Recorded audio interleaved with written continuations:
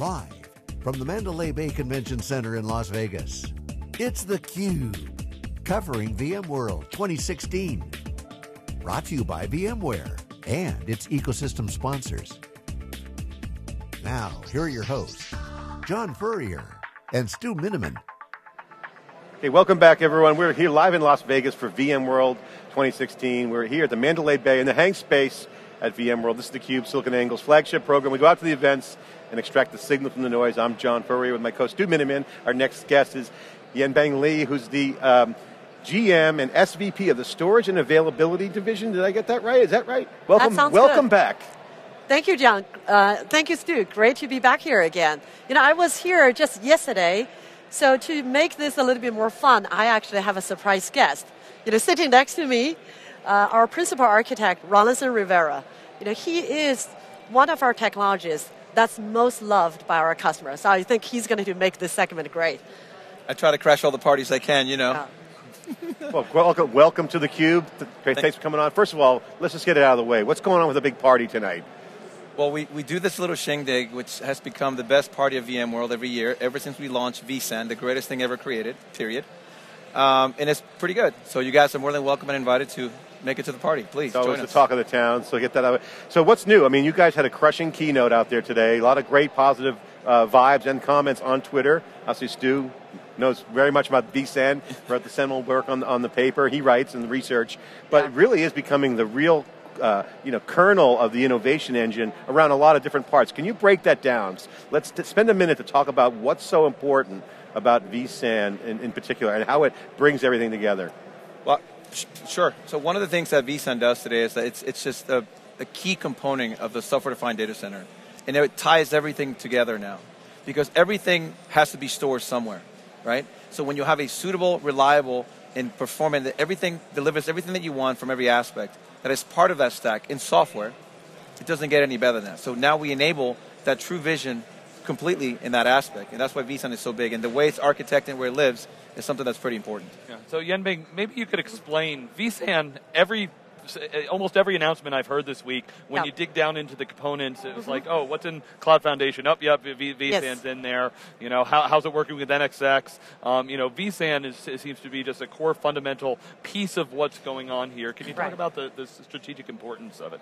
Absolutely. I think if you think about what vSphere, you know, how that transformed compute, you know, vSAN is doing the same to storage. And if you think about the relationship of vSAN and vSphere, so if you have a virtualized environment, you know, vSAN is really becoming that very foundational layer of your modern virtualized infrastructure. So the tight coupling of vSphere, vSAN, providing the most basic building block and converging your storage and compute together. So I think it's becoming the foundational element and fueling all these other innovations that we're going into, whether it's extending it to a much fuller cloud foundation, the whole SDDC stack with smart lifecycle management, or the cross-cloud architecture.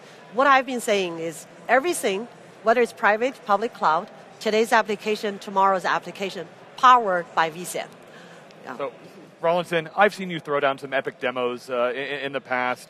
You know, I was a little disappointed I didn't get to see you up on stage for a keynote this morning. So show us what you've been working on. To tell us, you know, is it face melting? Is it awesome sauce? Absolutely. So the keynote that Yanbing delivered this morning was pretty awesome. And then the demo there, so we, you know, tied into the whole story that we're trying to position, obviously, as of today, and with a couple of items that were tech preview.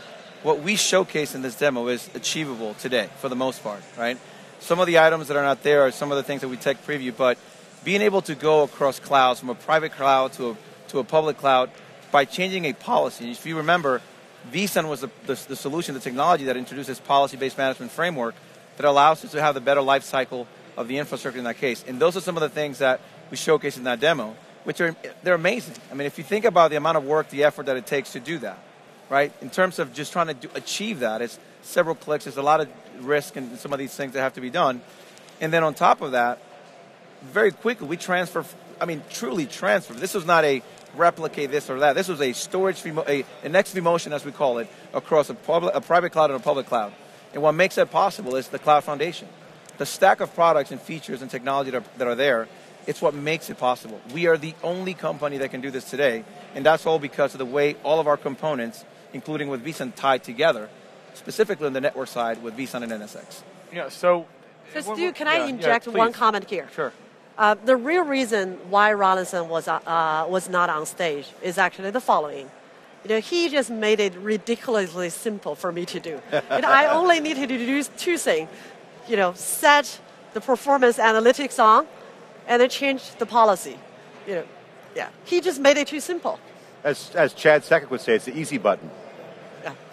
Basically, to be honest. So what's the big deal? What's the big aha moment in vSAN? And I'm trying to get to the heart of it and why people are so excited about it. Is it workload mobility? Is it performance with flash?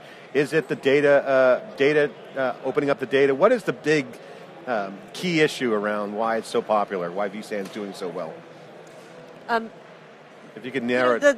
So I think a lot of our customers bought vSAN because of the incredible cost savings they see. This tends to be, a strong driver for procurement, and everybody is looking to do more with less. But what customers truly fall in love with vSAN is how simplified and how it really brings vSphere and storage together. Again, that just speaks to the heart of vSphere admins. So I see that. So simplifying complexity is abstraction. Simplifying. You're essentially seeing your compute and storage at the same time. Simplifying a lot of the complexity away.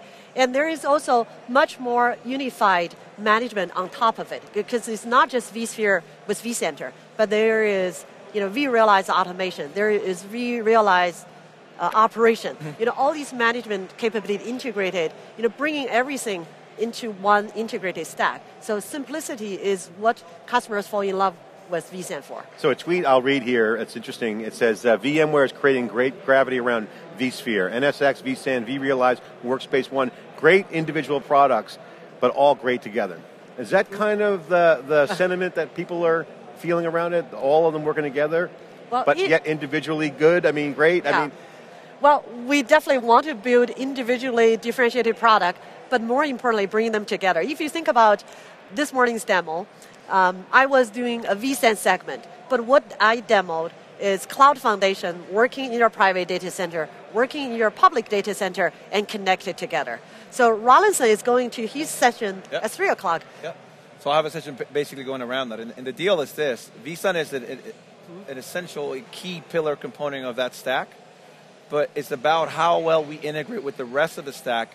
But integration doesn't necessarily mean dependencies on one another, right? Yeah. Because the way we can cooperate and deal with NSX and vSAN, the values that are there, those products within themselves stand on their own, but together they become much more powerful. In the whole stack. That's the key. That seems to be the key. Correct. Yeah. The key value proposition. Correct. And I think even, as we all want to win the hyperconverged marketplace, I do think from a competition point of view, it's really hard to compete on just basic set of product functionality. You win one round, your competitor win the next round.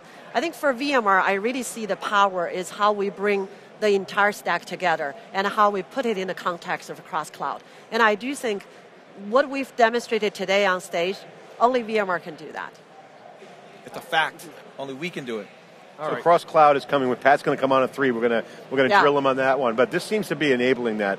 But some people were saying 5 years, as Pat laid out for cross cloud. It's kind of way out there. We've only been doing theCUBE for 7 years. It seems like everything's changing. Steve Harrod's a VC. Chad's the president of a division. Things are really moving fast. So timing is critical. So can you share your thoughts on what's shipping and what's going to be in market, kind of where the headroom is, and set the expectation for customers that are really excited by this? Okay, maybe let me start with vSAN. So like Rawlinson said, most of the capabilities we demonstrated today are already available. There are a couple pieces of tech preview. The vSAN performance analytics, that's a tech preview. And it's coming soon. Unfortunately, we are not yet at a place to be able to give specific timeline. Encryption, we are already announcing the beta of that feature. Again, indicating it's really around the corner. But the other capabilities are available today. And if you look at the broader umbrella services of cross-cloud services that Guido showcased yesterday, they're all in tech preview, and we will definitely be sharing the availability time with our customers too. So Rawlinson, you talked about how VMware, you think you've got the best stack out there. I know you also spend a lot of time with your storage partners out there. I mean, many of us spent more than the last decade. There's all the plugins and many years working on vVols, which is one of the underpinnings of vSAN. Can you talk about that relationship? About there's vSAN and then there's all the other storage pieces and some of the great things you're doing with the ecosystem. Yeah, absolutely. So we've done a lot of work in terms of obviously enabling probably the best storage platform for our own technologies within. But we also, within our ecosystem, enable the same sort of capability. So it's not just something we hold on our own. So the behavior that we've developed and delivered with vSAN, we've also exposed that to our external partners. Because now the same sort of logic, technology, APIs, and all that stuff is available in the form of virtual volumes. Right? So they're able to kind of leverage some of the things that we're doing as we evolve the ecosystem to kind of get to that point. Yeah. If there's one thing that we have, out of all the things that I've done in storage, you know very well, for the past 20 plus years, storage is storage. The features are the features, there's different implementation, things change and performance improvement, but that's it. What have we done here, what we're trying to introduce in our software-defined storage stack is, if there's one thing that you'd ask me, what is the one differentiator between what we're doing and applies to our core storage stack and also vSAN and virtual volumes, is our policy management framework. No one has that. And that fix is it's not just a feature, we're trying to address an operational inefficiency problem, right? Yeah.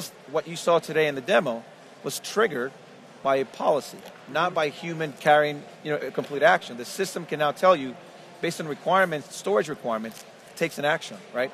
Those are the things that help us and kind of makes us kind of stand out on some of the things we do in terms of technology with storage specific. Okay, so just quick follow-up on that. If I'm a customer and I love VMware and I'm running vSphere, but let's say today I don't buy vSAN, can I still participate in all of this? Can things like interclouding? How can I? Do I have to buy all VMware, or what flexibility and choice is there? Yeah. If you think about vSAN, as excited as we are about the momentum, and we continue to see this big tidal wave coming at us, 5,000 customers, that's really just 1% of VMware's customer base. So clearly, we still have vast workload and customer bases that is on the traditional form of storage, where we're trying to help them modernize with vVol.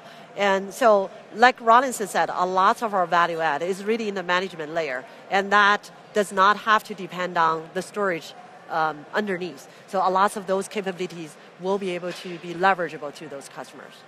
Is the growth rate surprising you, that it's not growing faster? I mean, you're doing, 100 customers a week? I mean, that's pretty phenomenal. I mean, you sound like you have a lot of growth. I mean, only 1% of the just install base. Yeah. So, you're looking to put the pedal to the metal coming up, or are we expecting to see some growth? I think we have it, pedal all the way down to the floor. I think the challenge is that we have something that is very unique, and it changes not just the technology, it's the operational impact in a data center and for a customer. Yeah. When you have to adopt this new model of operating functions, it's very different to just shift immediately to that and then kind of leave the other one, right? Yeah. I'm very excited about the growth potential, and I think even though we're starting to see this acceleration several months ago, I do think it continues. Certainly HCI, even through you guys' research, you recognize this is by far the fastest growth storage market, and we feel vSAN is positioned really well given how we're integrated with vSphere. How VMware's broad ecosystem and customer base support us. So a lot to look forward to. Yeah, and just to give our audience a little bit of quantification on that, that's over 100% year-over-year growth for the industry. And of course, vSAN, we added at 155% just for your product line. So congratulations on that. And, thank you, Stu. Great research, by the way. Thank you. So what's next? So you guys are pedal to the metal right now, pedaling as fast as you can, if you want to use that analogy. I mean, there's a lot of action going on in the software-defined data center, as it's been called. This seems to be fruit that's coming off that tree, if you will, for that kind of policy automation. I mean, that's basically DevOps kind of mindset. That is what people are looking for, that kind of scale. Yeah. We're going to see more automation, and we're going to how's this policy thing going to evolve? Where's this going to end up going? Obviously, the growth is there and there's demand. Where's the functionality going to take? Where's the vSAN going to go? I think there are multi-layers of technology that we're working on. Still at the core of the storage data path. Things like encryption, or how we keep up the innovation with all the latest hardware innovation, that curve of IOPS and performance improvement, the next generation NVM hardware is going to bring. So there's continued vibrant innovation at the data layer. Now at the management layer, we talk about policy, intelligence, analytics. Then you go up to the service layer, think about data management and all the cross-cloud services. So, our engineering is quite busy working across the stack. I think we have a lot to do and a lot to look forward to. And Michael Dell feels comfortable with you guys' growth, and he's happy with the performance. Now they've got a date, September 7th, is the big close of the transaction. I think Michael is following all the storage people on Twitter. He's coming to the party. He's coming to the party. He's come to our HCI Zoom where he really interacted not just with the team, also with the customers. And especially I appreciate Michael's commitment to the open ecosystem. Because in the HCI Zoom, we have the HP, the Lenovo, the Cisco, and he spent time with all of them. So that commitment to maintaining this independent open system for VMware is extremely important for the success of vSAN, because our ambition is to address all use cases that vSphere address today. Not limited to what Dell or EMC is about. Yeah, and that's the big positive message. Yeah, John, I mentioned this morning, I was talking to a customer who was, sorting out what he was going to do for hyperconverge, and he got a call from, he didn't know who, from Texas, and there's Michael Dell saying, I want you to feel comfortable with Dell and what you're buying from the HCI marketplace there. So, definitely, top of mind for Michael. One of the key synergies for kind of Dell buying EMC and VMware, control as part of that. Yanbing, thank you for coming on theCUBE again. Great to see you back. Rawlinson, thanks for sharing the news with the party, and also the great knowledge and success you're having at the technical level in the stack. Congratulations. And again, simplifying things is always a good business model. So congratulations. Well, thank you, John. Thank you, Stu. You guys make tech so sexy and interesting. Thank you for having us. Thank you so much. We're at theCUBE here live at Mandalay Bay in the Hang Space at VMworld 2016. I'm John Furrier with Stu Miniman. You're watching theCUBE.